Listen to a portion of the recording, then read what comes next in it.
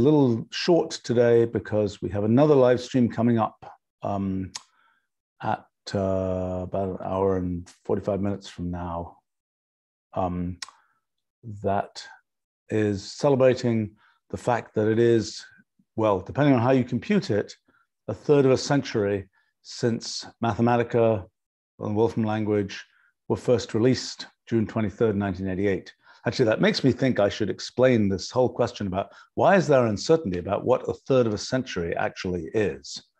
Well, that's partly because there's uncertainty about what counts as, whether it's a question of the Earth going around the sun, whether it's a question of the number of times the Earth has turned on its axis. It's a little bit complicated to compute the number of days. How do you compute what corresponds to a century, what corresponds to that appropriate if you slice up the number of days or you slice up the number of revolutions around the sun, whatever else. I think it all starts with the fact that, how many days are there in a year? Well, it's for the Earth to come back to the same place that it was at before relative to the fixed stars. I think it's usually the first point of Aries, the constellation of Aries, which is usually viewed as being the way that you sort of decide where the Earth has got to around its orbit, because, and of course, they're not really fixed stars because all the stars are moving. They have proper motions, as they're called. Stars are moving relative to each other at certain speeds. And over the course of, for example, historical time, the star charts that were made in antiquity are no longer quite accurate today for several reasons. I mean, one, because of the stars moving around relative to each other. Another, because of the precession of the equinoxes, the fact that the Earth is the axis on which the Earth is rotating hasn't remained quite the same. But I think the question of how many days are there in a year, well, you say 365, but there aren't really. There's 365 point, I don't know what it is, 2481 or something. And therein begins all the difficulty of what exact and people have come up with all these different calendar systems. We have leap years to deal with. If we would have a precisely leap year rule which says you add a February 29th every 4 years, if the length of the year was exactly 365, an integer, a whole number, plus 1/4, then it will be enough to just add one extra day every 4 years. But it isn't quite that.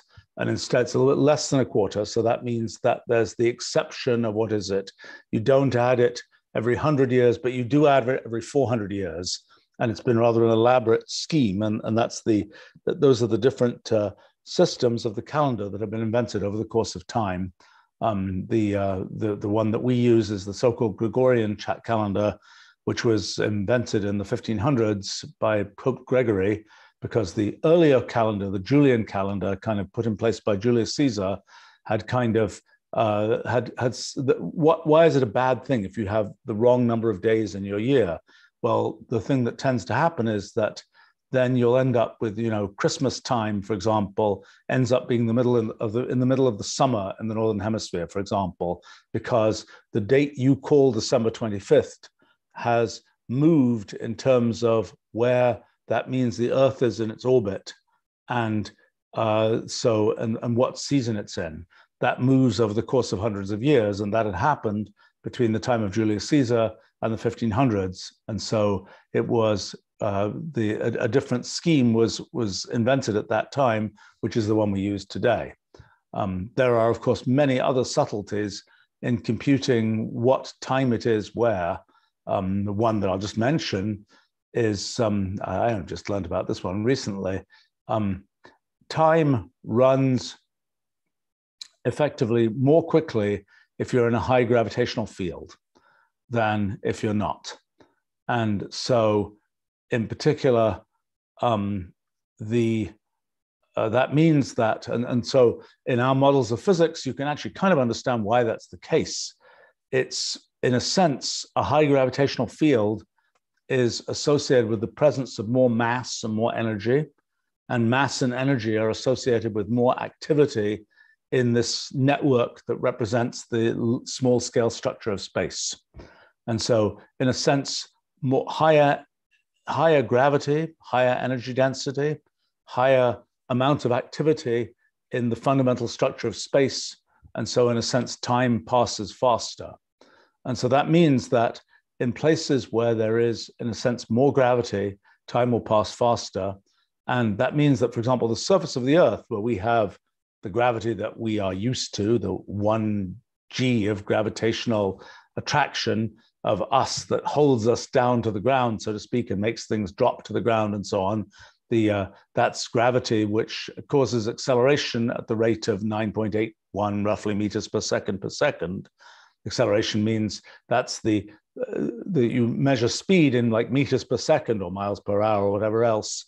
And this is the acceleration is the rate at which that speed gets faster.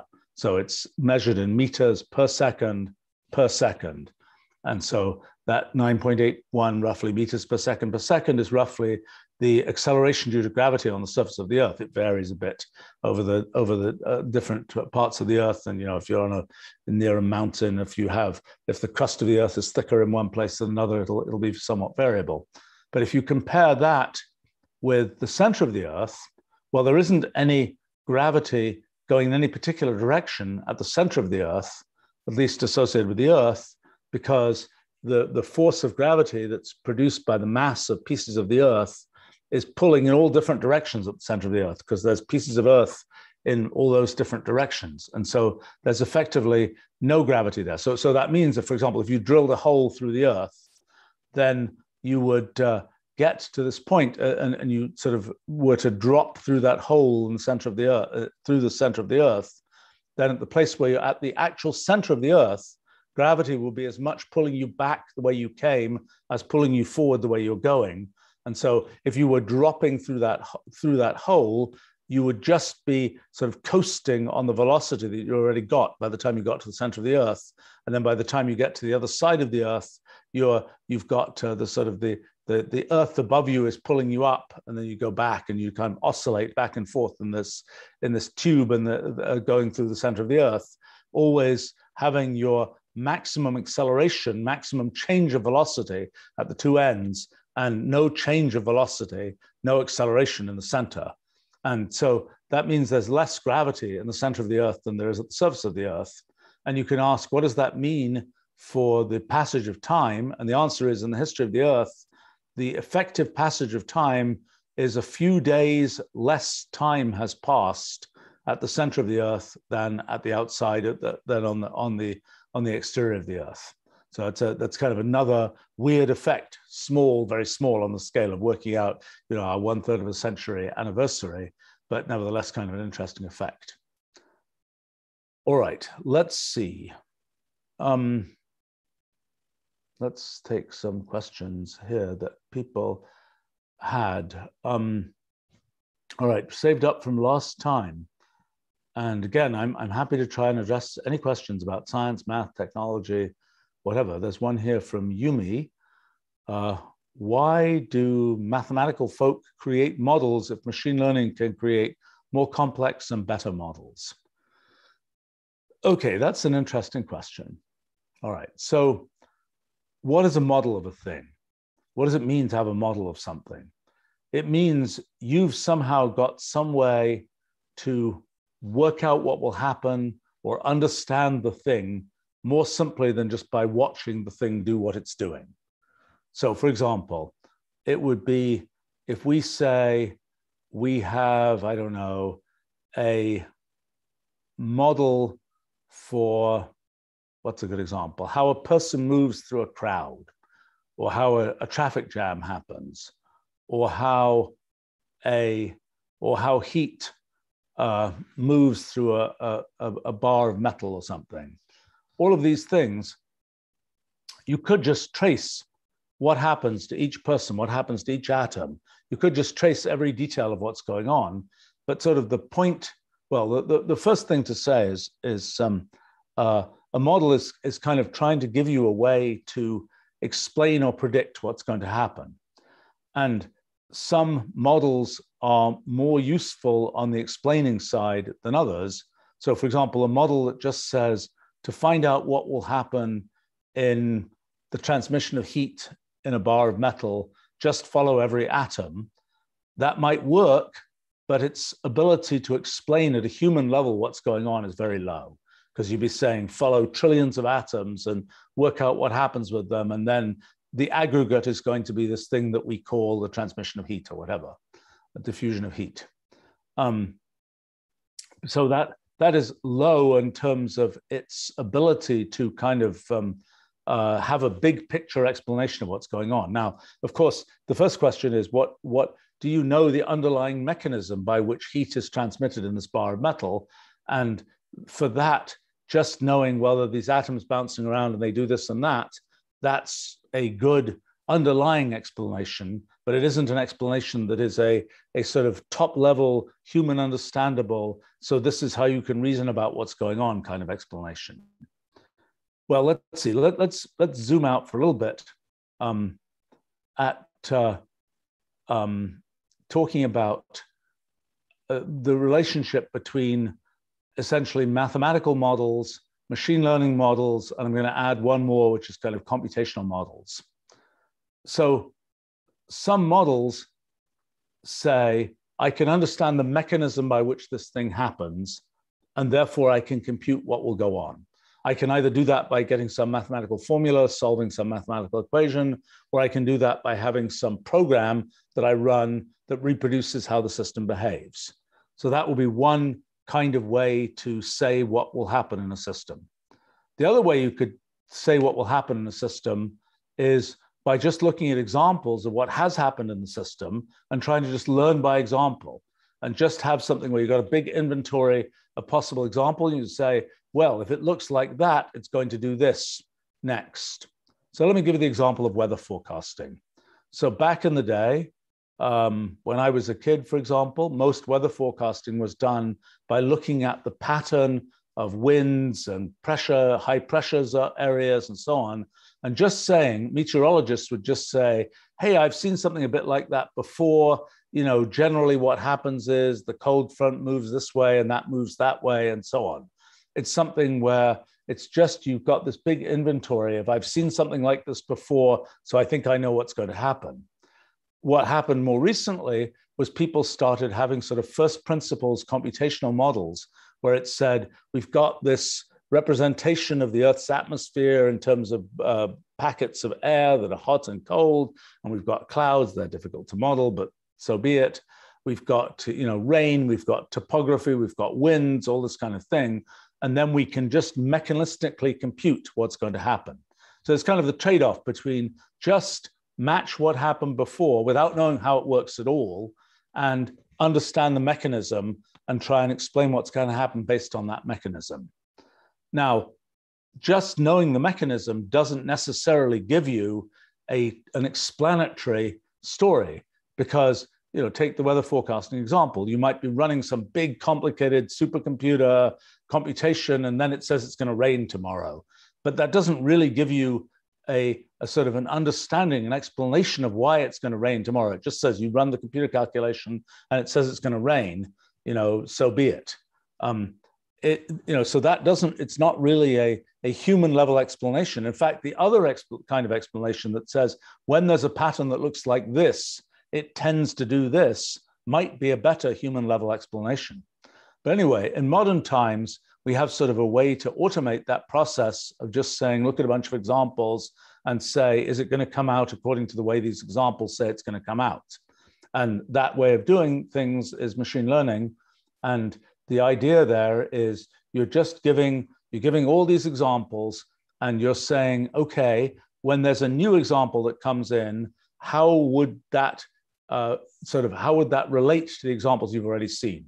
So for example, if you see an example that is in this form and that form, and the one you see is sort of in some sense halfway in between, you say, well, the outcome is probably going to be kind of halfway in between the outcomes of these examples that we previously saw.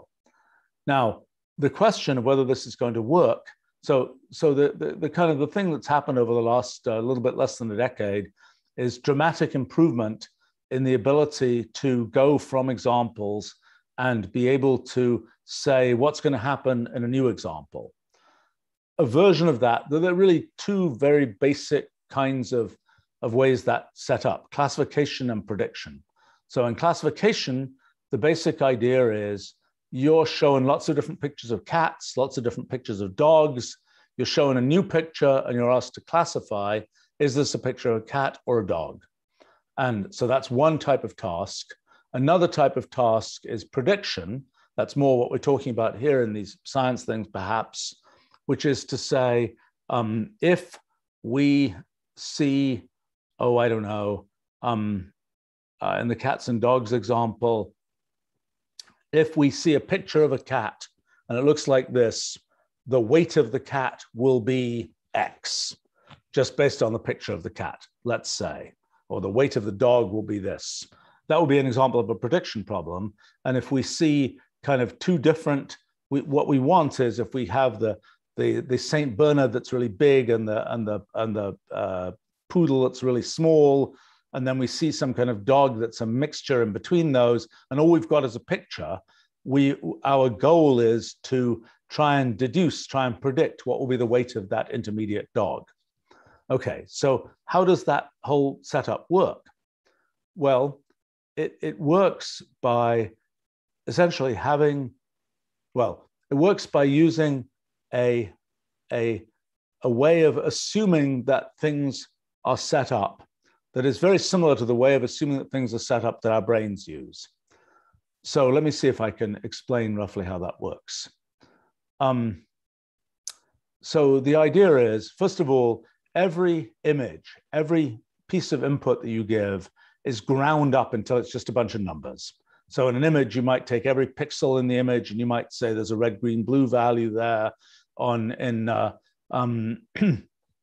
In sound, you grind it up into sound intensity as a function of time and so on. You basically are grinding everything up until it's a bunch of numbers. And that gives you sort of the beginning of how you're starting to interpolate between these numbers. So what is interpolation? Let's say that you have data, let's say as a function of time. So you're saying, it's, the values are 1, 1, 7, 9, 14, 2, 6, whatever. So those are all a bunch of points at different, let's say at equally spaced times. And now we say, okay, I want to know what happened in between times 2 and 3, at time 2.5, for example. What happened? Well, the most obvious thing you can do is just take all those points that you might have plotted on a graph and just draw a line that goes linearly between each point. So you've got this piecewise linear approximation. You just have you just put a line from one point to the next and so on. And then to work out what will be the value between those 2 points, you're just looking at where did the line reach at that particular X coordinate between those points. That's the most obvious kind of way of interpolating between points. But you can be a little bit fancier than that. You can say, I don't want those jagged edges where the point comes up to where the line comes up to this point and then immediately comes down again. Let me smooth it out a bit. Let me make a nice smooth curve. And you say, well, that's nice. I can, but then you have to ask the question, how elaborate should that curve be? If you've got all these data points and they're in all these different places, maybe you want to just assume, oh, there's a single smooth curve, a single, let's say, even just a straight line that goes through all the points. But of course, it's probably not going to go through precisely all the points, because some of the points will be a little bit above, a little bit below. Maybe that happens because those points were derived from some experimental data and there were some errors in the experimental data. And so the points were a little bit off where they should have been. And the real true model is just that straight line, single straight line. Or the true model is that single, curve that just has a sort of a simple, dome type shape or something. Okay, so the idea of interpolation is to fit some kind of curve to your data and to try and make it so that usually in interpolation, you try and go through every point, but to fit some model where it's just you're fitting a curve and you say, this curve is a representation of this data. And if you want to predict where other data will be, just see where that curve would be at that point. Okay, so all kinds of terrible things can happen. For example, you can overfit you can say, I'm really insisting that the curve correctly reproduce every little detail of these points that we laid down, even though some of those points might be the result of experimental errors and so on. And even though it might be that everything should be just this nice straight line, but there's this one point that's out of where it should be. And we need to really account for that one point. So let's make this line really jig off to go through that point. And maybe that will be the right thing to do because that point is very important, or maybe that will be the wrong thing to do because that point was just a mistake. Okay, so in machine learning, what one is doing is essentially making those kinds of that kind of sort of interpolation through data. At least that's what one's doing when one's doing prediction in machine learning. And so what one can do and when one's thinking about sort of use machine learning for science, it's like, can one make that kind of, just given the examples, you make that kind of thing where you say, anything that I'm shown, I'm going to get the answer based on what I know happened in these examples. Well, needless to say, you don't get something for nothing. In the end, there has to be a model for making the model, so to speak. So it isn't the case that you can't decide just purely in the abstract, just from the data, this is the best model, this is the best curve that fits the data or something. You have to have some overarching model for models, so to speak, that says this kind of curve is more likely to be right than that kind of curve. What's implicitly happened in machine learning is that the particular type of models that are being used are ones that follow somewhat the way that our brains work, the way that the sort of mathematical functions, the equivalent of mathematical functions that you get from neurons connecting to other neurons and causing other neurons to fire and all this kind of thing. And so in a sense, what is being done in machine learning is that we're following things that we humans say, that's reasonable because that's kind of how our brains would do it.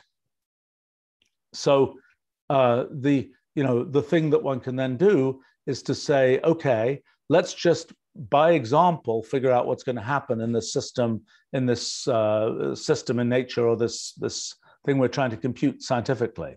That's thing number one. Or thing number two is, let's try and understand the mechanism by which the thing works, and then try and compute from the mechanism what it's going to do. Okay, so there are definitely trade-offs between these different approaches. There are plenty of things where we don't know anything about the mechanism, really. So the only thing we can reasonably do is to use machine learning. Let me give an example. Let's say you're trying to predict how humans are going to click on different things on, how they're going to respond to different kinds of news articles that you put on some news feed.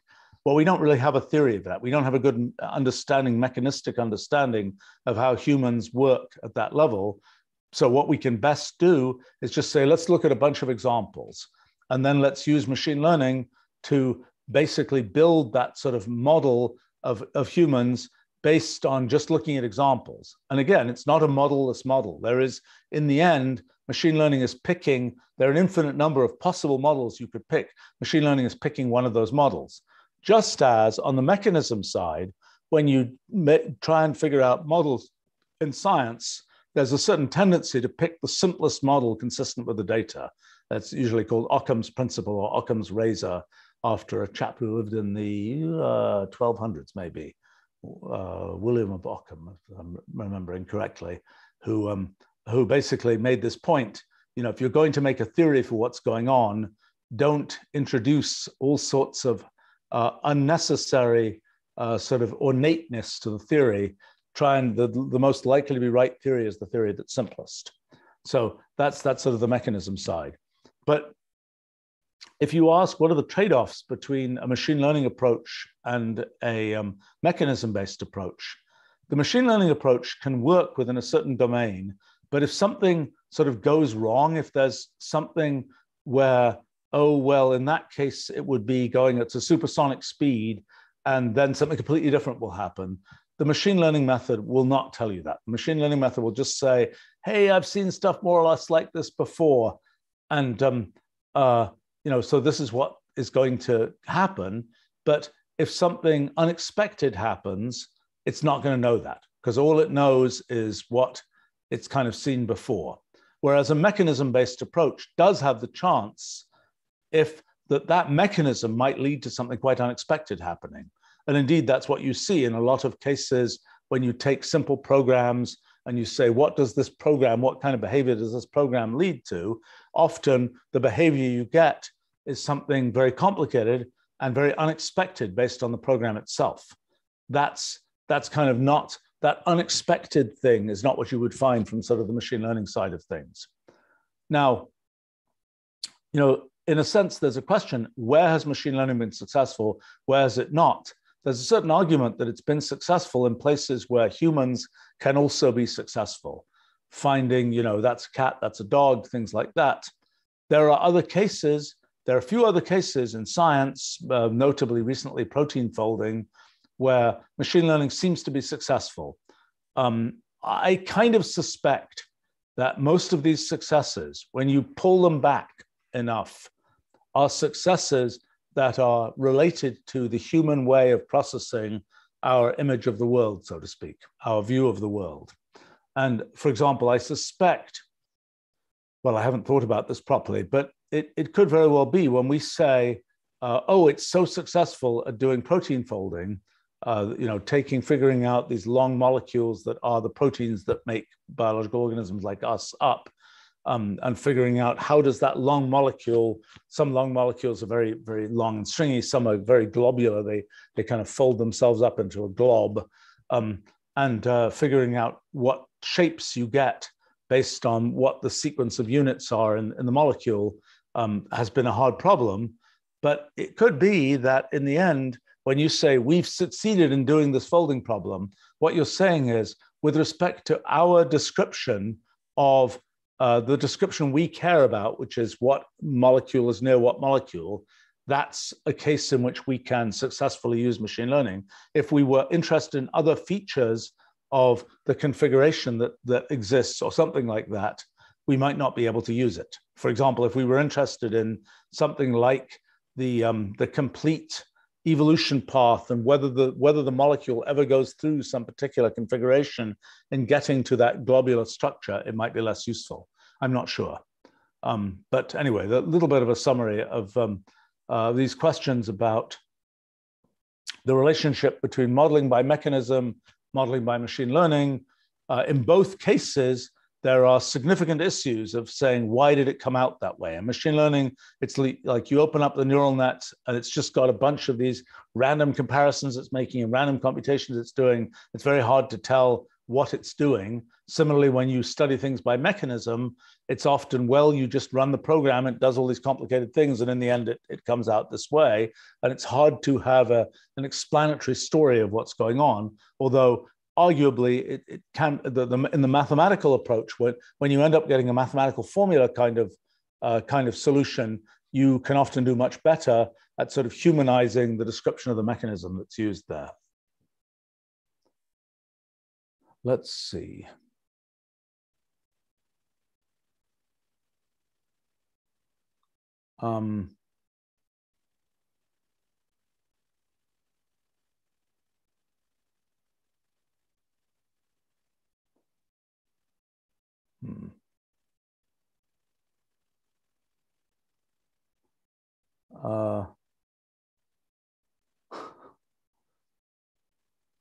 There's a question here which is comparatively simple. He says, famous last words. Those are always the ones that that I have the most trouble with. Those are the questions that seem simple. From Gist here, can you create gold from lead by having some lead next to a big pile of plutonium? I think we've talked a bunch about nuclear physics here, but let me talk about this a little bit. Back in the 1400s, 1500s, things like that, people were obsessed with this idea of doing alchemy. Alchemy wound up later being things like chemistry, but alchemy, the big kind of the holy grail of alchemy was to turn lead into gold. People knew that you could do chemical reactions that would turn this substance, which is a white powder, plus this substance with the white powder, would turn it into a green frothy liquid or something. And it seemed like you were transforming matter from one kind of matter into another kind of matter. So the obvious question, could you take a base metal like lead that was really easy to get and turn it into a precious thing like gold? And that would be like you could make your own money, so to speak. When gold was sort of the basis, as it was in those times, for monetary value. You could just take your pile of lead, it's worth nothing, you put it in your machine, and out comes a string of beautiful gold coins, and then you're rich and famous, so to speak. So this was the goal of the alchemists for hundreds of years, was to find some way to, reduce it with, potassium permanganate and heat it to this in this way, and put some, put some silver around this, and then have that be happening at the time of the full moon and so on. Nobody knew what would be important in determining what came out. Maybe it mattered that you were grinding it in certain ways. Maybe it mattered that you had some strange thing that was the kind of some strange plant that grew in some odd place. Or, maybe it mattered that you had, the horn of a unicorn. I think those were actually narwhals or something that were thought to be unicorn horns. But in any case, maybe it mattered that you had some piece. People didn't know what mattered. But nobody managed to turn lead into gold. So the question is, why not? And the answer is because chemical reactions, when we have an atom, it has a nucleus made of protons and neutrons. It has electrons that are sort of far away from the nucleus, but still in that tiny little atom. When you do chemical reactions, what's happening is you're rearranging the electrons. You're rearranging the way that, for example, if you have two atomic nuclei, there can be electrons sort of floating around between the nuclei that bond those nuclei together. They make a covalent bond between those nuclei, things like that. You can essentially rearrange, chemical compounds have a bunch of atomic nuclei, and then they have electrons in some complicated configuration, which sort of holds together the chemical compound.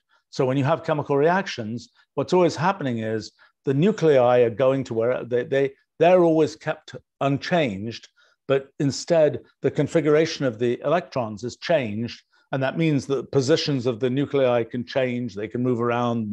Some can get bound to other ones for now and then unbound and so on. But the nuclei stay the same. And what was realized by the mid-1800s, I guess, is that, although not in detail because people didn't understand the structure of the nucleus until the early 1900s, the idea that, well, you can change the electron structure, but you can't change the nucleus structure. And lead, the difference between lead and gold is a different nucleus.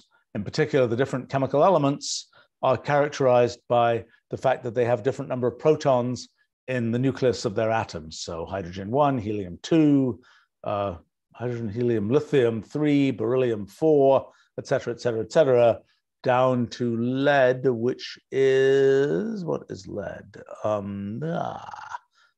Gold, I think, is 79 protons, and lead is like 89, 90 protons, something like that. So basically, you have two different kinds of nuclei for lead and gold. Okay, how can you change one nucleus into the other? Well, the answer is you have to kick it really hard, and then you can eject some protons from the lead nucleus. And eventually, if you eject just the right number of protons, you'll wind up with a gold nucleus. It's pretty hard to achieve that because most of the time, if you kick the nucleus hard enough by having some high energy particle, like maybe a neutron that came out of a nuclear reactor that's just tooling along and it bashes into the nucleus and kapow, the nucleus falls apart, that doesn't typically end you up with, oh, and I got exactly the right number of protons to wind up with gold. But by sort of careful arrangement, you could perhaps, I don't know how easy it is to do this, you could perhaps, I mean, nuclei tend to be bound tightly together by nuclear forces. And if you like kick them hard enough that pieces fall off, I think it tends to be the case that the nucleus will sort of will typically shatter rather than the nucleus just having a little piece that falls off here. So I think it's tough to do that. And the question asked had to do with plutonium. Plutonium is an element which is naturally radioactive in the sense that its nuclei pieces fall off the nucleus. And I'm trying to remember what plutonium is. It an alpha emitter? I'm not sure. Or maybe it has spontaneous fission. I'm not sure. But there are different ways in which the nucleus, either bits can fall off the nucleus spontaneously, or the nucleus can just sort of fall apart spontaneously into let's say, two big pieces. And that's what's happening in plutonium. There's no stable plutonium. The nucleus won't hang together for an infinite time. And so pieces fall off. Those pieces can go hit other nuclei, like they could hit lead nuclei and do something to those lead nuclei. I think it's tough to arrange it to wind up just turning into gold, as opposed to turning into gold together with mercury, together with this, together with that, all these different elements. So in principle, but in practice, no. And it's almost, I suspect, if you do that with nuclear physics, it's almost kind of like panning for gold in the sense that you'll just get a whole bunch of different nuclei out. Then you have to go separate the nuclei and say, hey, is one of those a gold nucleus? Great. And in doing all of that stuff, you will have spent a lot more than it costs to mine another ounce of gold out of the ground.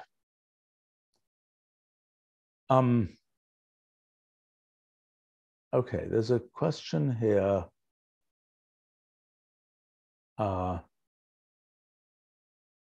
From Gecko. How proportional is public opinion of a person to the actual achievement of that person generally? Boy, well, we're a little bit out of the science and technology zone here. It's interesting to look at that question historically. There are people who were very famous in their time and unknown sometime later. There were people who were almost unknown in their time and became very famous later. And I think there are different kinds of things that happen.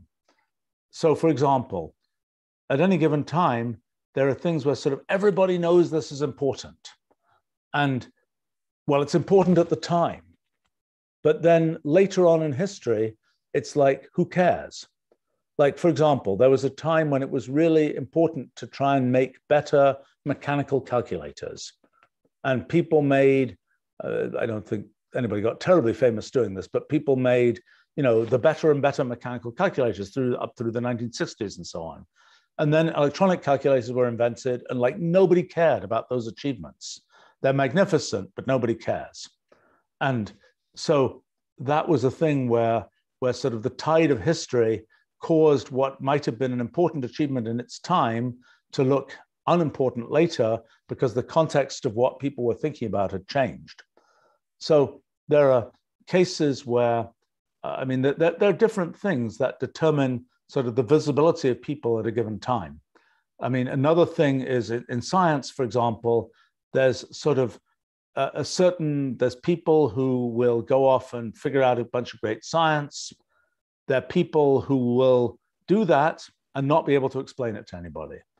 And sometimes you can see from the effects, from the results, oh, this person computed this number and somebody did an experiment and they measured that number and it came out right. There must be something wonderful there, even though the person is not very good at explaining what they did and nobody can really understand what was going on inside. And so that's a case where sort of but somebody had to care about that number. It's the same in mathematics. If there are these famous problems, Fermat's last theorem, the Riemann hypothesis, things like this, Goldbach's conjecture. These are, in a sense, somewhat random problems out of the set of all possible problems in mathematics. But if somebody solves the Goldbach conjecture, for example, that will be a person very famous in mathematics, probably, because that's something which, because of sort of the history of people talking about it, et cetera, it seemed like an important thing. Now, it might turn out that the four-color conjecture, the four-color theorem, whether you can take a map of the world, for example, and use only 4 colors to color the countries, with the constraint that no countries that are adjacent will ever be the same color.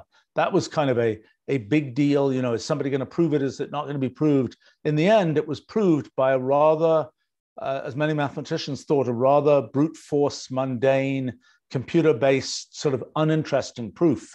And so you don't hear so much about that anymore, because it was kind of like, well, yeah, it kind of got worked out, but it got worked out in a not so mathematically interesting way. So anyway, there's a sort of question: is the thing that's being done famous in its time? Does it become famous a lot later? Does it become the case? I mean, for example, Einstein's general theory of relativity, very famous today. When it was first invented, it was famous, but it wasn't nearly as famous as it is today. Actually, better example, the Turing machine. Alan Turing's invention of sort of a mechanical concept for how computers might work. Really not that famous at the time, 1936. Became much more famous later when people really started understanding the context of computing and the fact that what Turing had discovered was more universal than people had thought, and so on. And so that sort of the fame of that gradually increased. I mean, I think there are these different dimensions. Is the thing something where people know to care at that moment in history? That's one parameter. Another parameter is the thing being explained in a way that people can understand? There can be some brilliant theory, but it's explained so in such difficult to understand terms that you even sometimes wonder, did the person who invented it really understand it? Or did they just sort of throw things together and it sort of happened to work? And the next person down the line might have thrown things together and it might have sounded the same, but it didn't happen to work. So that's another piece. Another thing that can happen is, in cases where things are not very clear, it can be the case that somebody has sort of put pieces together, and at the time it's like people say, oh, well, I don't know what that means. Then later on, for other reasons, things become very clear. And then you go back and you say, by golly, 50 years ago, 100 years ago, 200 years ago, that person, they really nailed it. They really got it. Now that we can see how it all works out, we can see that what that person was talking about at that time really had got the essential point. That's a tricky one. That's a tricky one to know what to really conclude from that. Whether in fact what one is seeing is something where the person didn't really understand. I mean, what does it mean to understand it?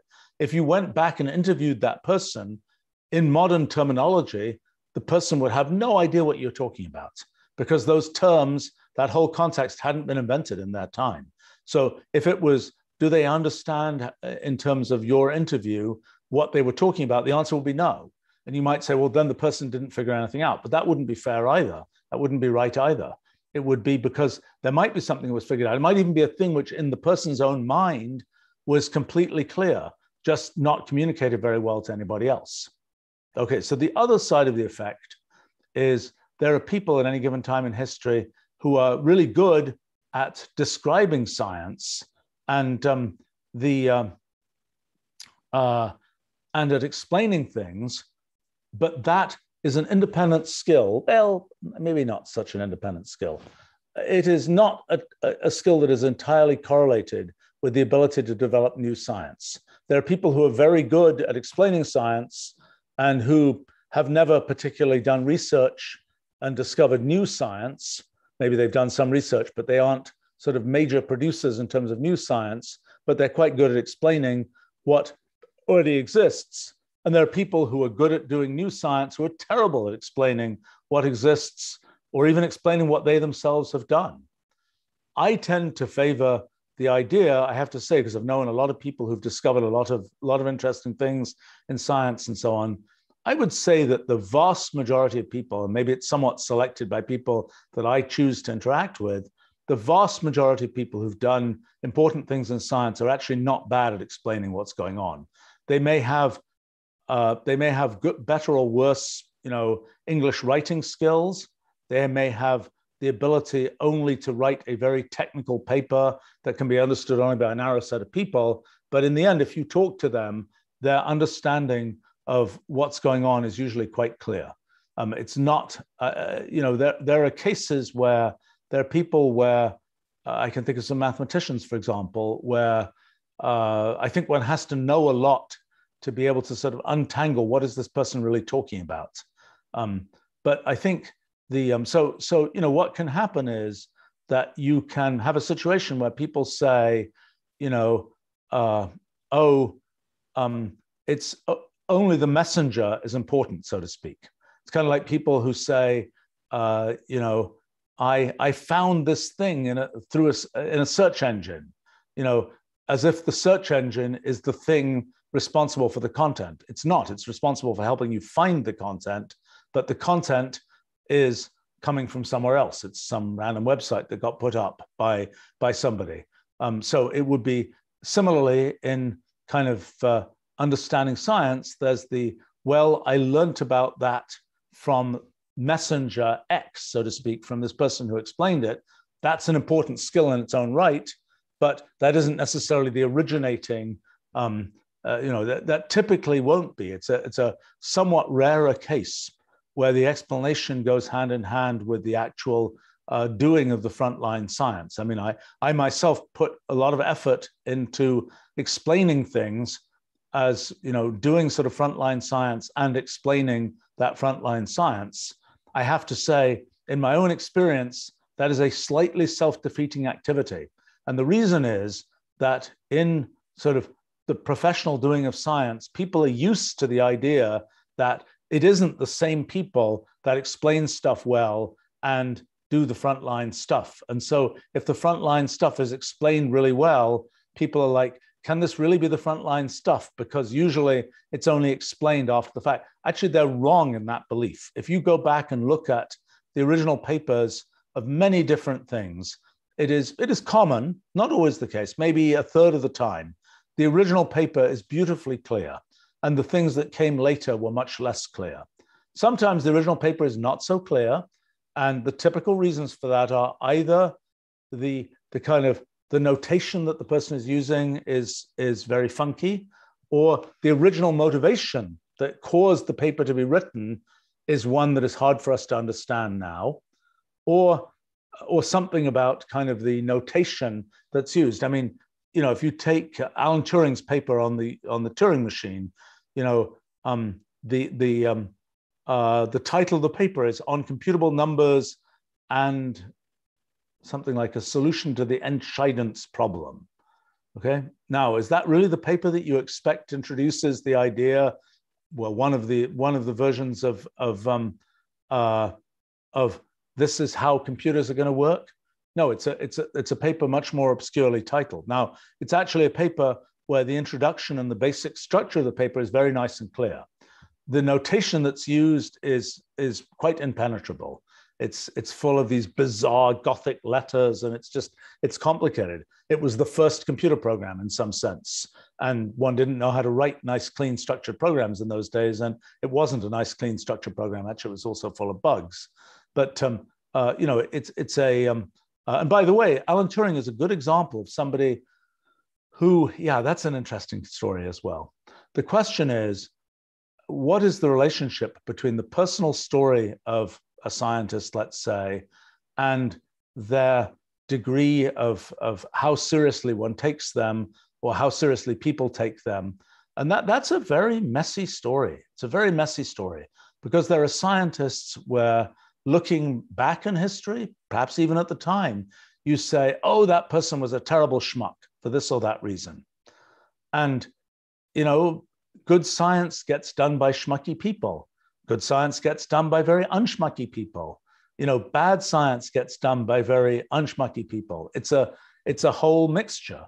And so, again, that's not and sometimes there are people who were famous in their time because, that person, looking back in earlier times in history, that person was a famous diplomat. Oh, they were also a mathematician on the side.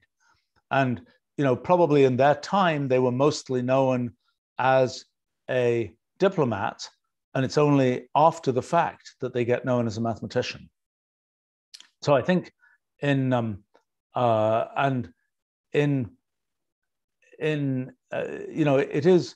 a funny thing because you also can ask the question, known to whom, so to speak. I think the question was public opinion of a person. So that's a complicated story as well, because the public, in quotes, typically, perhaps unfortunately, doesn't really know that much about what's sort of happening at the front lines of science. In my own efforts, I've tried to expose what we're doing at the sort of front lines of science as publicly as possible, because I think it's kind of interesting and I think it's a worthwhile thing to do. But normally, most frontline science gets done sort of behind closed lab doors or behind closed university doors or whatever, and it's not immediately visible. It only becomes visible to the public, after there's either the news report of the cool thing that got discovered, or more likely the description of things that gets written by a quotes popularizer of science, typically not the same people. Not always not the same, but typically not the same people as the people who made the frontline discovery. So it's a sort of complicated mixture of those things. Well, I think we should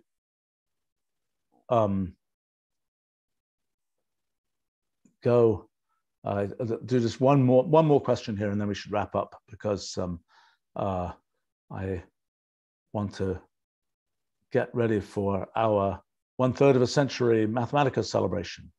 Okay, there's a question here from